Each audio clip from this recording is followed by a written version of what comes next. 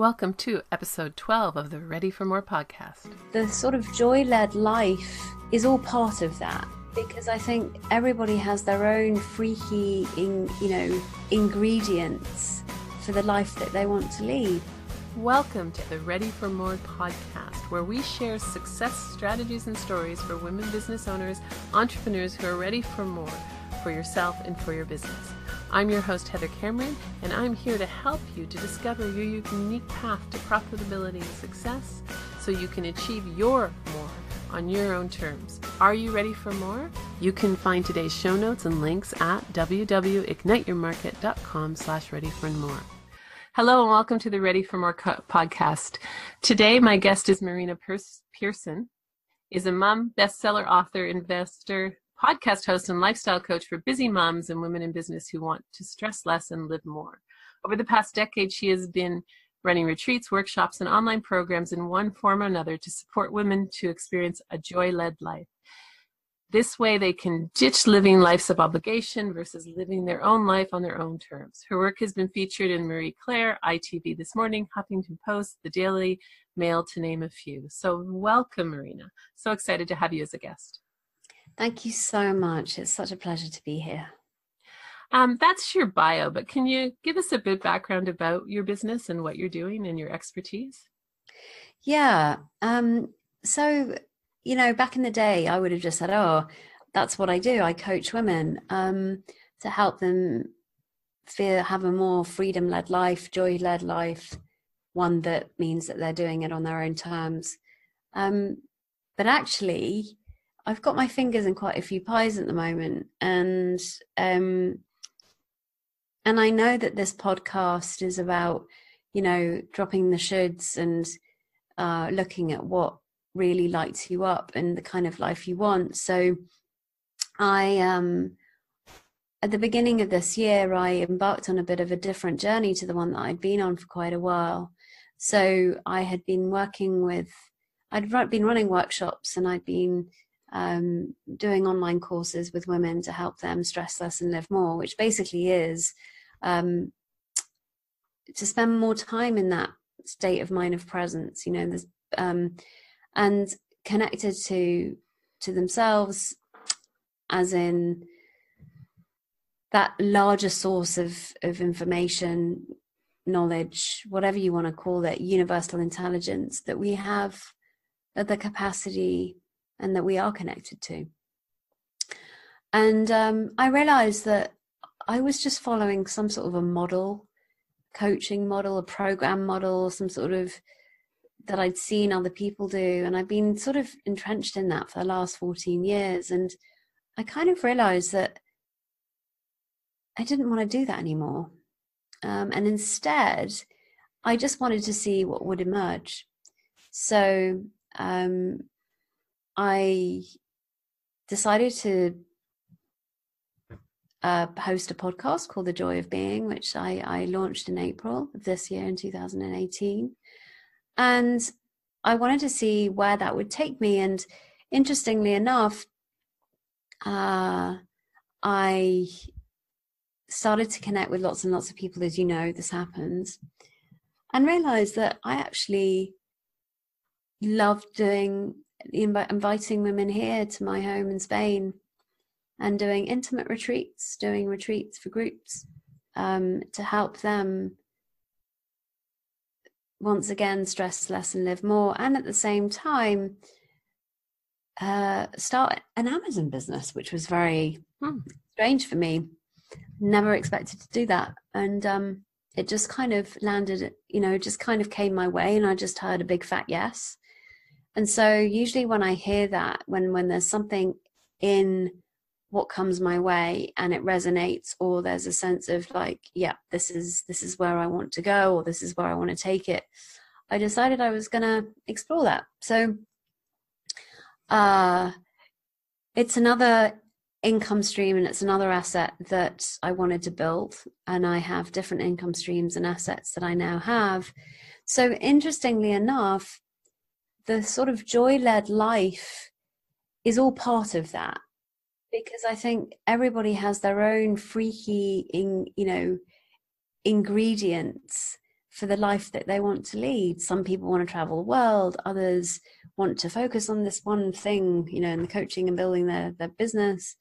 Other people don't. And I realized that I didn't. I realized that I wanted the coaching to stay as it had been at the beginning when I started, which was very much let wisdom, let this universal intelligence guide that, instead of me pushing and hustling and that being where I was coming from. And so interestingly enough, I recently had an immersion, a lady that came over to Spain, and we spent 4 beautiful days together because, well, first of all, she'd been a client, and then secondly, you know, she was in a position where she was shitting herself all over the place. You know, she wasn't looking after herself. She wasn't making time and space for herself, basically. And things with her husband at the time weren't so great. So she came and had some beautiful breakthroughs, saw some wonderful things, and realized that she already had an incredible life as it was. She just never saw it. Wow. Yeah, and so I realized, and interesting, and also funny is that she has, you know, a cool Facebook group full of mums who absolutely loved the fact that she'd come here, and they were all like, wow, we would love to do this. So I realized that by letting it be, by letting what I want to do be and giving it space, that suddenly something like that sort of started to emerge. And we actually talked about bringing some of those women in her group to Spain. So to me, that's where I'm at the moment. I'm kind of in this working on projects that I absolutely love, and not letting it be one thing or look like it other, you know, not letting it look like what I thought it should look like. Right. So I never imagined to start running an Amazon business, but I'm actually really excited by it and already contacting the brand owners and so forth. And I really like this space of letting the coaching practice, or whatever you want to call it, kind of emerge and unfold on its own. So yes, nurture it. Yes, give it a little bit of water, but give it space. And that's kind of where I am at the moment. So I'm financially free. I don't actually have to work if I don't want to, but I love working on projects and things that light me up. No, that's great. There was a lot of depth in what you just said. And, you know, what did I just say? One of the things you said, and I think it falls a lot to the audience and to what I see a lot with women, is you said, I don't want to follow somebody else's prescribed steps. I don't want to be doing what someone else is. I think you said, you know, the coaching 15-step formula or whatever, that you came to realize that this wasn't necessarily the right path for you. Yeah, no. And it was it was a bit like, you know, when you have a passion project. So like, you want to sing because you just want to sing, or you want to go for a walk because you just want to go for a walk. But there's no like, oh, now I have to make money from this. That's what was going on for me at the time, which is I love doing this coaching thing and I love facilitating groups and I'm really good at it. And I'm not just saying that because, you know, I'm an arrogant woman, but more like, no, that's actually a skill that I have, that, you know, I've crafted and mastered over the years because I've run many workshops and so forth. And I used to be so gung-ho about this business has to work, and I'd always introduce myself as a coach. And what do you do? And, well, you know, I'm a coach. And to be honest, I now see that as a far more expansive thing, and not like pigeonholed it into this business. It's like this business that I'm growing. It just feels like so much more space is being given to that. And I'm always holding that vision in my mind. But I don't have the attachment to it anymore. Like, it's not, if I don't do it, it's fine. If I do it, it's great. But there's no, this has to work, because if it doesn't, something awful will happen. So less attached to the outcome than the actual.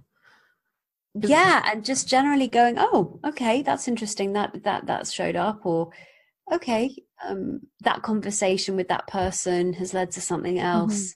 That's what I heard. The second part of yours was that I heard is that, and I think this is so important, we can put all our effort into something, but we don't control the outcome. So if you're overly attached to the outcome, then you can sometimes stop yourself from actually exploring and seeing what's in front of you. Yeah, and there's also something to be said for having structure, and putting, systems and processes in place as well, so that you have the time. So, running the podcast, for example, is a labor of love, as you know. I absolutely love it, enjoy it. It just ticks a lot of the boxes for me. It's about connection. It's about meeting interesting people. It's about supporting them and their message. It's about getting my message out there at the same time. It just ticks a lot of boxes. And it also means that I have to be consistent, which is one of the things I was really bad at. And since doing this podcast, I'm very consistent with putting, content out there weekly, whereas before it was very sporadic. But regardless of that, I've had to put systems and processes in place so that can kind of run it on its own, so that I can get to the things that can make money, such as the Amazon business, for example, which I now have some systems and processes in place as well. So that's now giving me space and time to focus on getting in touch with the brand owners, for example, because when you're selling stuff on Amazon, you have to find the leads, and then when you've got the products that you want to sell, then you have to get in touch with the brand owners. And I've got somebody finding the leads for me, and that's a whole process, and so forth and so on. And so this year for me has been huge in space and time, where I just got really clear that the whole reason why I'm doing any of this, first of all, is because self-expression is super important to me. So that's all about the podcast. Freedom is super important to me. So that's about putting assets in place that earn income for me, so I don't have to be there. Because at the end of the day, I spent so many years supporting and working, and then I've got a son as well, and I was like, well, what kind of life do I want? Do I want to get home and stress about the fact that I haven't done this piece of work because he's now home and I can't spend that time with him? That seems a bit crazy. So I was like, well, I started with, I guess, the outcome in mind, and reversed engineered it, because a lot of the time we go into business thinking that's what I want to do, and that's where we start. But we don't think about what is the life, how do I want this to support my lifestyle? Absolutely. Yes. And so first of all, we need to just get clarity on what that lifestyle actually it looks like. So for me, and it's not like written in stone. It's not like, well, I only want to work 4 hours a week, or I only want to work from this time until this time, or no, for me it's much more fluid than that. But there is this sort of vision in my mind, and the vision is to travel, to live in a beautiful place, which is where I where I live. I love that though, because time with my son after school. He finishes at 4, and basically we spend that time together after. Spend more time with the people that I really care about. So, I'm going off to Madrid next week to spend a week with my family because I can.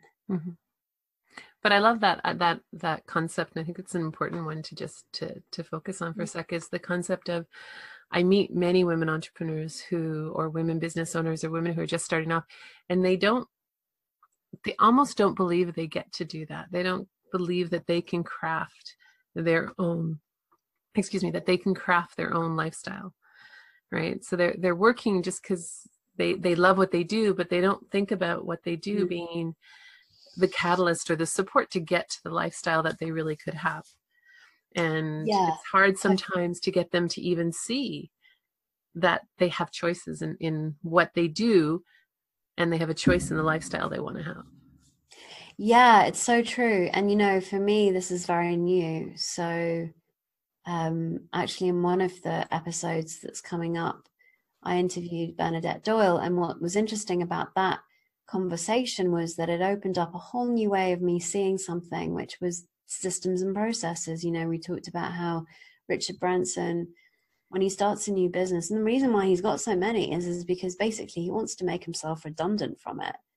And so he goes in and he goes, right, I want to start this business. And within 4 months, he's like, I can make myself redundant. So he spends the first 4 months figuring out how he can make himself redundant. Now, I love that. I'm like, oh my God, I didn't know that, but it made so much sense to me. It was like, that's a whole new way of seeing business, because you're not going into it going, yeah, I just want another job. I love what I do. But actually you go in with the mindset of actually being a business owner, which is, I love what I do, but if I don't figure out a way in how it's going to support my lifestyle, then I might get a little bit stuck there. Because, you know, let's just say in our profession, yes, you're the artist, right? So you love to coach, you love to create, but there's a whole bunch of other stuff that you have to do, or you can outsource it. So marketing, for example, you can outsource that if you like. Now then you're probably going, oh, but yeah, what about the money? Well, what I found is if you've got processes and systems in place, even at the beginning, right from the outset, and of course you may have to trial and error and so forth and so on, but if you're thinking that way already, you're going to be able to see what you're up to in a very different way. And you can actually start thinking about, okay, well, if I outsource this, then I can spend more time in generating the money. Because then I'm not so bogged down in the little things that I'm supposed to be doing, that I think I'm supposed to be doing, that I can actually out. And you know, it's like, how much can I earn? How much can I pay that person? And how much of a profit am I making by the fact that if I earn 250 and I can outsource that job to someone else at £10 an hour, Bob's your uncle. Yeah, this way of seeing it was quite revolutionary for me this year. And you know, it's funny because I'd heard it so many times, I'd seen it so many times, people had told to me about it so many times, but I was stuck in this, I have to do it.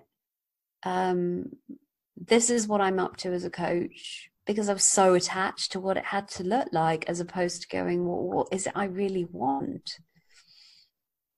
Well, the concept of systems and doing that, I mean, that's part of the E-Myth Revisited even, which is to put together, you know, look at your company or look at your business and say all the roles that you're playing and put a title on each role and create the systems behind it, and then figure out how to give that job to somebody else. Yeah. And I think that's a lot of women really haven't been trained to think that way. And a lot of women are actually very good at creating systems, but they don't realize it. You know, if you've been a mother of X amount of kids and you're getting them out the door and you're getting to work and you're doing all that, you've developed a system. I love that. We don't think of it that way, right? We don't think of the systems that we do every single day. And the systems that if you come from an employed job, you had systems there as well. But when we get into our own business, there's that insecurity about giving something to somebody else. And then there's that feeling of, well, I don't know what I want, so I don't know how to ask for it. I think that comes into it as well. Yeah. And it was funny because all of this sort of came at the same time. You know, it was last May when we were at a mastermind, and I was getting really frustrated with my VA at the time. I'm like, you know, she's supposed to be a self-starter, and I hired her because she is that and this and that, but she doesn't seem to be doing it in the way that I want to. And I just was talking to somebody about it, and they just said, well, do you have any processes and systems in place? And I was like, oh, right. Okay. Because if I did, it would mean that she would probably be more efficient. If I did, it would also mean that I wouldn't necessarily need to rely on her, that if I wanted to go and look elsewhere, that I could, in terms of, you know, financials, how much I pay her. It was a big breakthrough moment for me to realize that actually it was possible to create these systems and processes and free myself up and actually have a better functioning team as a result. So I realized that the reason why I didn't have that team was because I was scared that they wouldn't do the job as well as me. But the only reason why they weren't going to be doing the job as well as me is because they didn't know the system or the process, because I did unconsciously, you know, not consciously speaking. So I sat there one afternoon and went, right, okay, for example, the podcast, what is it that I do? What is it that needs to get done that we can create a system and a process for? And I just went for it. And it's been amazing, because what I got to see is I'm actually really good at creating them. And I never thought I was. I thought that's what people did, you know, people that aren't like me, because I'm the creative. I don't bother with any of that. But as they say, you know, give me boundaries so I can, to set me free. And so, yeah, it's all part of the same thing for me, which is how can you support how can the business or your project support you to lead the lifestyle that you want? And that includes, you know, systems and processes. It includes being efficient with your time. It also includes getting clarity on how you would love your lifestyle to look, because it's not the same for everybody. Absolutely. But I love your concept about systems and processes. And one thing I like to advise people to do is to outsource everything but your own voice. So you still want to be, and I know with your podcast or anything like that, you're still the voice of your podcast. And if you're blogging, you're still the voice of the content, but that doesn't mean you need to be posting it and doing all the back end and production and all that stuff. No, and I don't. I get to do the juicy stuff that I love, which is sharing the message that I have. And I also have found, you know, have found a geek in me, which I didn't even know I had. And I love, you know, just to sit with my Excel sheet and go through my own personal finances. Like, there's something really satisfying about that for me, when it comes to, you know, having to put my taxes in. I love it. I love just sitting in the back there and doing the back end stuff and getting all geeky about it. So it's been really interesting, because I had identified myself as someone who doesn't do that. I'd identified myself as, or made up the fact that I was definitely not one of those people, that I was this outgoing, creative, boho, you know, I sort of coined this phrase, which is, you know, capitalist hippie, that is a free spirit but has money. But I've also discovered that sort of way of seeing myself was actually limiting what I can actually do, because there is this geek that loves to put order into chaos, which is so weird for me to say that, because I used to be the chaos, you know, whirlwind of chaos. You'd come into my bedroom and it would be, I mean, you couldn't be able to get in because it was just piles of clothes everywhere. And now you come in and it's really neat and tidy, and my cupboards are really neat and tidy, and my house is not necessarily so, because I've got a 4-year-old, but to me it sounds like those are almost the stories we tell ourselves, right? So we tell ourselves these stories, and then we try to, it almost limits ourselves, as you just gave a wonderful example of, you had an image and a story that you were telling yourself, and that's how we are supposed to fit in. But when you let go of that story, it's allowing you to recreate a new story about yourself, a new Yeah, story and about where you're going to go. it was interesting because it wasn't like I consciously set out to challenge myself on, I have a story about not being good at this, so I'm going to do it. It was more like, well, actually that makes sense to me to do it. And even though there's a lot of resistance, I'm still going to sit here and do it anyway and see what happens. And as a result, you know, surprised the self, surprised me in the fact that I've discovered a new part of my that I didn't know existed or that I could get excited about. So, and also the other thing, it really plays towards my sort of facilitator teacher aspect, because if you've got a team, you know, you need to train them. So it's almost like I hadn't seen that either, that somehow that I can facilitate or train people in my business.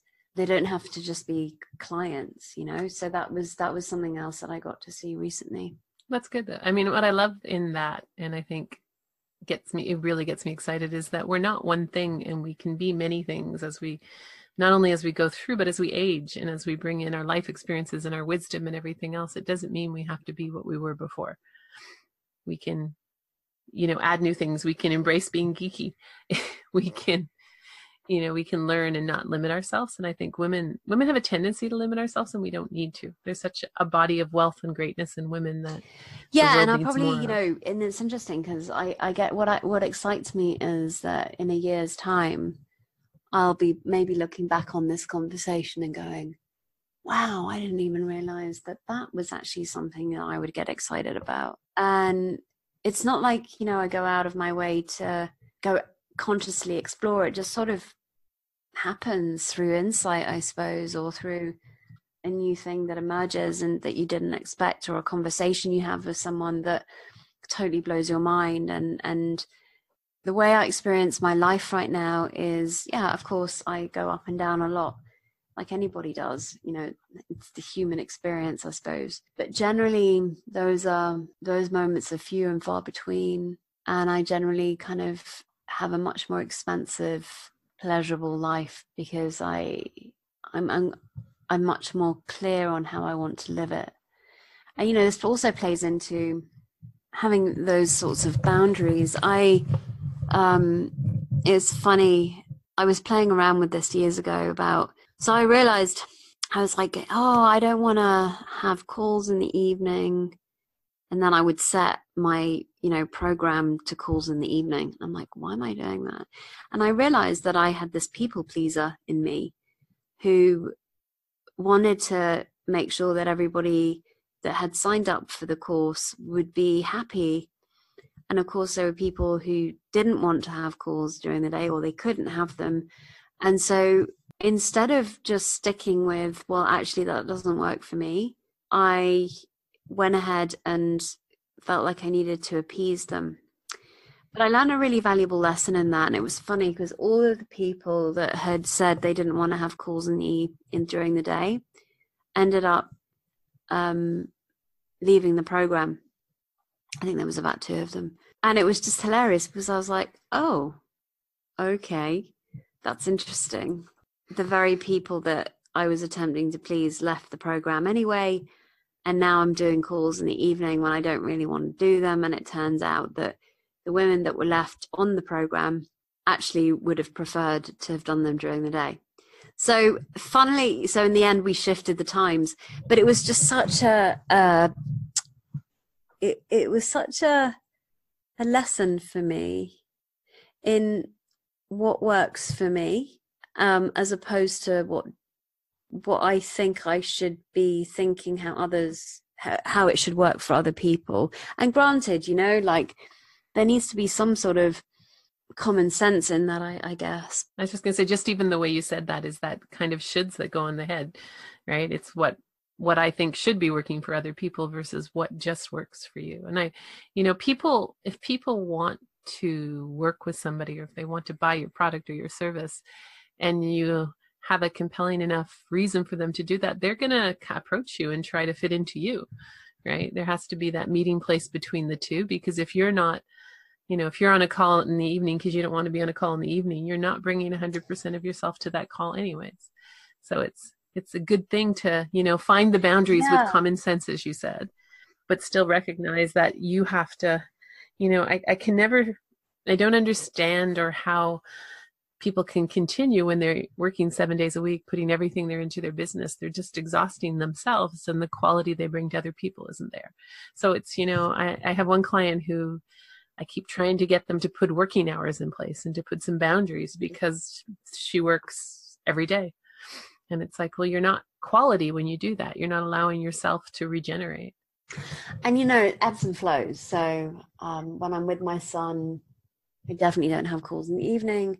But today, for example, I am doing this because I will make the exception to do these podcasts, especially on the other side of the world. So he's asleep now. And so this is absolutely fine for me. And I'm cool with that. Like, that isn't a problem for me. I could feel like that there were certain sort of boundary leaks for me. I would say one thing and do the other. Mm-hmm. And now I'm like, that just wouldn't make sense to me. It really, how, I guess maybe I've become more conscious of how precious life actually is. And if it's not working for me to do something, it'll mean that I'm not here or there. So next week, for example, I'm off to Madrid and to spend some time with my family and my son. And if I put calls in the middle of that week just to appease someone, it wouldn't work, because I'd be thinking, oh, now I've got to do this. And then, no, it's more like, well, that makes no sense. If I'm going to be off, be off.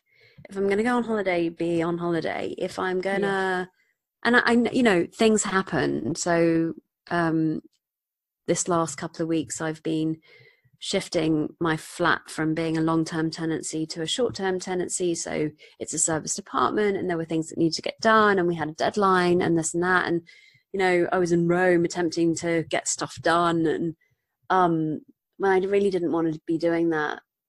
But sometimes there are exceptions. Absolutely. Sometimes life happens. If I'm on holiday, I'm on holiday now. But it didn't used to be that way. And that's great. Now, and I'm just looking at your bio online that you had on your website, because I had it up, and you have a lovely thing in pinkish red writing that says life doesn't have to be hard and stressful. It can really be full of ease and grace, both personally and professionally. And I love that, because we make it hard when it doesn't have to be hard. And we have this feeling that to your point, we have this feeling that we have to be on all the time, and we don't need to be on all the time. We don't need to be available 24/7. We can take vacations, and we can take time to recharge, and we don't need to be there all the time. No, and there's something to be said for being elusive, lead by example. So I think more of us need to be able to do more of that. It's interesting, because I used to, when I was coaching or doing leadership development for a medical facility, the people who were the most willing to turn off their devices and to stay in the moment were the people who deal in the emergencies. So the emergency doctors and the ones who know what it's like to truly be in an emergency job, they were the happiest to turn things off when they had an opportunity to do it. They were like, yeah, no problem. You can have my phone. I'll stay. I'll keep focused. And it was the people who weren't in emergencies who had to keep their phones on because they had this false sense of urgency. And it was a really neat thing to observe. That's really interesting, actually. It's just habits. Mm-hmm. Habits we fall into, and habits that habits we fall into, and we get sort of drawn in by those habits of thinking, and it's just a question of testing it or challenging it and going, well, what would happen if I didn't actually answer that email right now? Mm-hmm. I remember speaking to a client about this, and she was like, oh my God, I've got all these clients demanding my time, and I feel like I have to answer every single email that comes in. And I said, well, do you have an email responder that says, if I don't get back to you in 24 hours, it's not like I'm ignoring you. It's just that I'm either deciding to take some time out with my family or whatever else. And she was like, well, no, I'd never thought of a responder.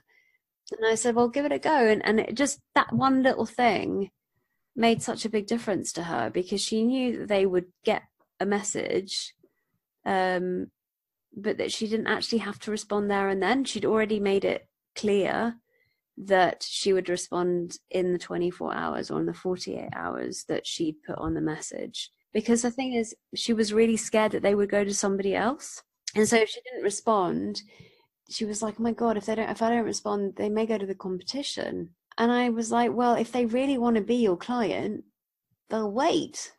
And in fact, there's something quite, there are certain restaurants in London, for example, that have a waiting list, or the people like waiting, they're queuing to get in. There's something to be said for that. Mm-hmm.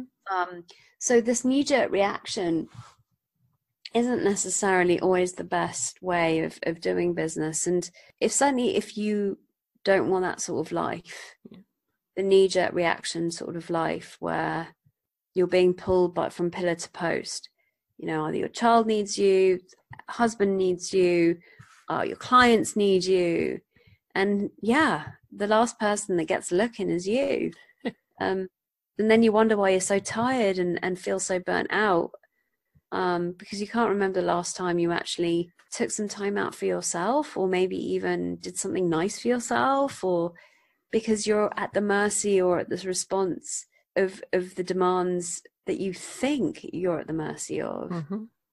Well, and what you put there is you can set the own. We have the choice to set our own tones for our businesses.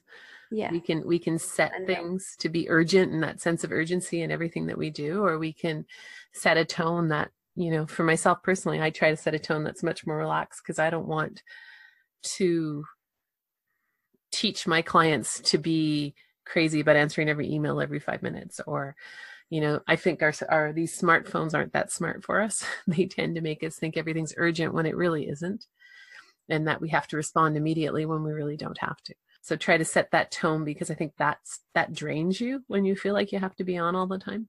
Yeah, and I think the smartphones are amazing. I think it's just incredible that we have this incredible technology at our fingertips.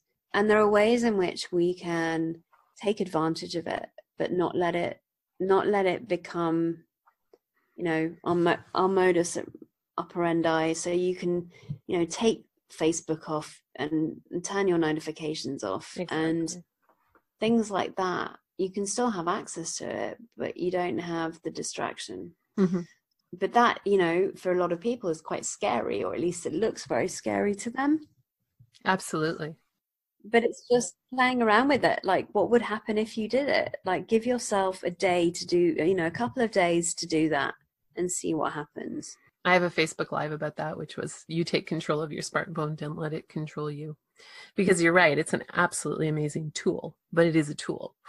And it's taken over some of the just basic, I hate it when I'm in a grocery store lineup and somebody's talking on the phone and ignoring the cashier and ignoring everybody else. And it's like, what could be so urgent in this moment that you can't be present in what you're doing?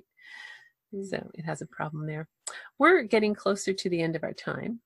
And I was wondering, what advice would you give to another woman who is in business? They're ready for more. What would be your thought and your advice that you would give her? I guess a little bit of what I've already said, which is feel into the type of life that you want, and ask, how would your business be able to support that lifestyle that you want? If you did have the lifestyle, what would you need in place for you to actually live the lifestyle you want, while the very thing that you love to do is supporting you? Would it require systems and processes? Would it require a team? Would it require, creating an asset as opposed to just income generation, which is a very different way of viewing it. So an asset is something that generates the money for you and works hard for you, whereas income generation is you chasing the money. And, if you're asking yourself, well, is it possible? Yes, it is. But knowing that, and actually noticing where there's resistance, where there might be doubt about whether it can be like that for you, and just explore that. That's great advice. Where can our listeners find out more about you? I know you've mentioned that you have your podcast. How can they find out more about you, your website? And I'll put whatever you say in the show notes, but how can they find out more about you? I've got my website, which is www.marinapearson.com. I also have my Joy of Being podcast, which is all about stressing less and living more, so that you light up with insight and joy, so you can unplug from your stress. And I also have something called the Joy Catalyst Scorecard, which is a sort of a bit of a tester to see where you are on the Joy Richter scale, and to see how stressed you're, what level of stress you're in, and what to do with the joy gaps and how to fill them. And actually on my website, you've got 3 different things that you can sign up for. There's a Joy Catalyst Scorecard, there's an audio for guilt-free living, and then there is another one, which is a timesheet, which is a time hack checklist, to give yourself more time. Excellent. And I will put those in the show notes so people can find them on my website at www.igniteyourmarket.com. I have 3 parting questions. The first one is, what is your superpower? If you were to think about it, what's your superpower? That's a really great question. I guess it's my capacity to have people feel very at ease with me. I like that one. The second one is, what is your favorite quote, if you can think of it? Do you have a favorite quote? Yes, I do. And in this game of life, we all search for ourselves. And when I say self, I'm not talking about the usual self. What I'm saying is the self that created life in the first place. So if you're looking for happiness, if you're looking for tranquility, if you're just looking for a loving and peaceful and understanding life, what you're really searching for is yourself. So that was quoted by Sydney Banks. And what I heard in that was that anytime you feel insecure, anytime you think that the feelings are coming from that circumstance or what someone has said or anything like that, actually what it's asking you to do is go inside. So whenever I'm kind of caught up in sort of those insecure moments, what I'm really searching for is myself, that self that's inside all of us, that I guess some people call it consciousness, others call it the true self, others call it the divine, your higher self, whatever. That's what we're wanting to connect back into. We've just forgotten that in that moment when we're all caught up in our own, personal thinking. I love that. Yeah. Lovely quote, and I love the interpretation of it. The last one is what's the one most important message you'd like our listeners to take away from our conversation? It's funny, it's just come to mind, really unexpected. Have fun. And don't take life too seriously. I think that's fantastic advice. It's so important. And there we go. There you go. Perfect ending. So thank you so much for taking the time. And you're so welcome. I love the medium of being able to speak to somebody across the ocean, which is lovely. Yeah, it's cool, isn't it? It is cool. And it's the opportunity to bring women from all walks of life and all countries together is just an amazing part of what we can do in this podcasting world. Yeah, it is. So thank you so much for having me on here today. Thank you for listening to this episode of the Ready for More podcast. You can find today's show notes and links at www.igniteyourmarket.com/readyformore. My name is Heather Cameron. I'm your podcast host.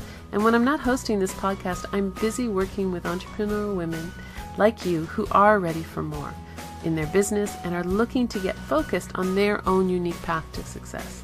You can find more about myself and my programs at www.igniteyourmarket.com.